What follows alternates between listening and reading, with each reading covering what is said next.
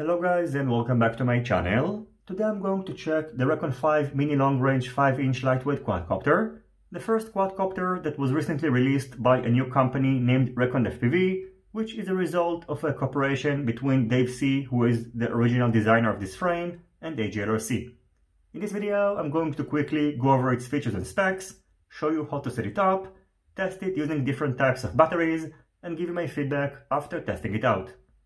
First of all, in terms of packaging, inside the box along with the quadcopter you can find a quick start guide, some stickers, 2 high quality battery velcro straps, 2 sets of Gemfan Hurricane 5.1-inch propellers, 2 plastic antenna tubes, 2 carbon fiber supporting arms, spare 7 and 9mm long M2 screws, and a naked GoPro camera mount. As for the available options, you can choose between a digital version which comes with the Cadex Vista and Nebula Pro camera, and an analog version which comes with the HGLRC Zeus VTX and the Cadex Ratel T FPV camera. In addition, you can get the Rekon 5 with multiple radio receiver options, and you can choose between a 6S version which comes with 2004 1800 kV motors and the 4S version, which is the one I have, and comes with 2004 3000 kV motors. In terms of specs, besides the 2004 motors which I've just mentioned, the Rekon 5 features the HGLRC F730 20x20mm 6S compatible stack, which is based on the 30A BLLES 4-in-1 ESC and an F7 flight controller. It's using an XT60 battery connector, which I'm probably going to change to an XT30 connector. On the back of the frame, mounted inside 3D printed TPU parts, you can find the HGLRC M80, which is a cost-efficient, high-quality GPS unit, the HGLRC Hammer 14cm long LHCP antenna, and the HGLRC Soter, which basically means a savior, self-powered buzzer. The camera unit is mounted inside this high-quality 3D printed TPU part, which will also enable you to mount an action camera on top of it. And over here you can find a very useful Immortal T antenna mount, which will enable you to adjust the antenna position. As for the Rekon 5 frame, which is also available separately, its wheelbase is 210mm. It features a dead cat pattern, so the propellers are going to show slightly on your FPV feed and won't appear at all on your HD footage. The thickness of the carbon fiber arms is 4mm. The thickness of the side supporting arms, which I recommend to install as they are going to reduce the jello and improve the durability of the frame, is 3mm, and the carbon fiber arms are based on these 2 individual plates, which are secured to the bottom plate using these 2 bolts. I recommend it to HGLRC/RekonFPV to include a tool that will enable you to fasten these 2 bolts, as my arms came a little bit loose and I had to improvise some tools in order to secure them. In terms of weight, the digital version of the Rekon 5 weighs 224.4 grams, including the side supporting arms, and about 218 grams without them. The weight, including a GMB 1100 mAh 4S LHV battery, which should provide you with between 5 to 10 minutes of flight time, depending on how you fly, is about 316 grams. The total weight, including the Flyway Explorer 4S lithium-ion battery pack, which should provide you with between 12 to 25 minutes of flight time, again depending on how you fly, is about 422 grams. Including the provided action camera mount, which by the way doesn't fit the SMO 4K camera, the total weight is 261.5 grams. And including the Insta360 One X2 camera, which I also tested in this video, the total weight is almost 380 grams. As for setting up the Rekon 5, after installing your own radio receiver or binding the radio receiver with your radio controller in case you have one of the bind and fly versions, activate the Cadex Vista in case you have the digital version. Then connect the flight controller to your computer, open up Betaflight, and configure your favorite flight modes and OSD elements. As for the other settings, everything is pre-configured for you. Here you can see how the port section is configured. So the configuration/MSP switch is enabled next to UART 4, which is connected to the Cadex Vista.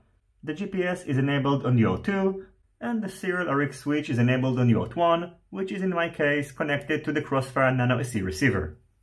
Under the configuration tab, the bidirectional D-shot switch is enabled. The motor direction is reversed, so pay attention to it when installing the propellers. The maximum arm angle is set to 180 degrees, which means that you'll be able to arm the quadcopter regardless of its orientation. Here you can see how the GPS unit is configured, and by the way, by default the telemetry output is going to be turned off, and I recommend to turn it on in order to enable you to recover your drone, hopefully in case of a crash, by logging the GPS telemetry data to the OpenTX telemetry logs. In addition, here you can see the power and battery configuration and the PID tuning, which is different from the default one, so this quadcopter comes pre-tuned for you.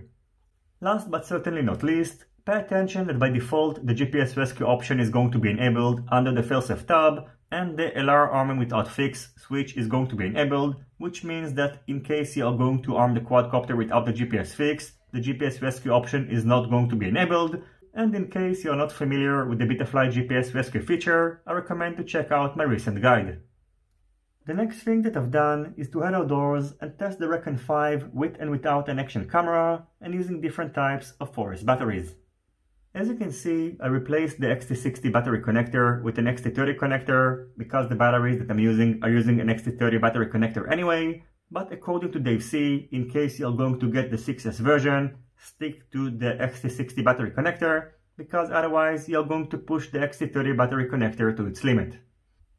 As for the performance of the Rekon 5, not surprisingly, since it is using very powerful 2004 motors, which should provide you with over 1 kg of thrust per motor, this is a very powerful setup that is not only limited for carrying naked GoPro cameras, so you can even get close to 5 minutes of flight time while carrying an Insta360 1x2 camera, so it easily outperforms the micro long range 4-inch quadcopters and even the recently released Flywheel Explorer.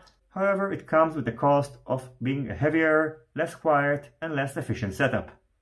Having that said, soon I'm going to bench test the HGLRC ILOS 2004 3000 kV motors using my motor's thrust end, so I am going to compare it with different propellers, and maybe for example using bi-bladed 5-inch propellers is going to be more efficient.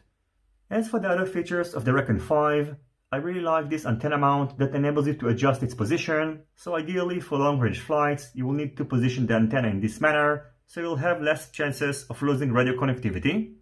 The front 3D printed TPU camera mount with the integrated adjustable action camera mount is a great idea. The HGLRC M80 GPS unit performed well, I got a very fast GPS lock, and in an open area I got constantly 13 satellites, which is more than enough. In addition, the frame looks well constructed, and as for this self-powered buzzer, which will require you to press this button for 3 seconds each time that you unplug a battery, I think that it deserves an upgrade, as it doesn't feature a built-in LED, and in my opinion it is not loud enough, so I could only hear it from a couple of meters.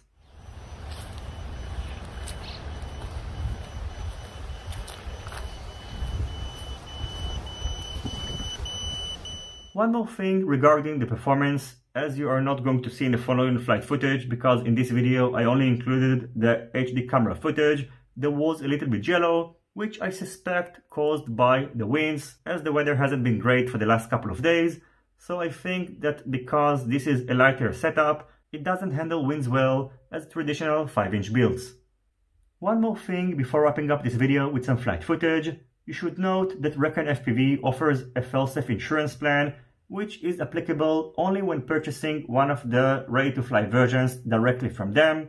It costs between $20 to $42 based on the version that you are getting, and basically it will enable you to get 50% off the exact version that you've got based on the DVR that you're going to send to them in case you're going to lose your drone.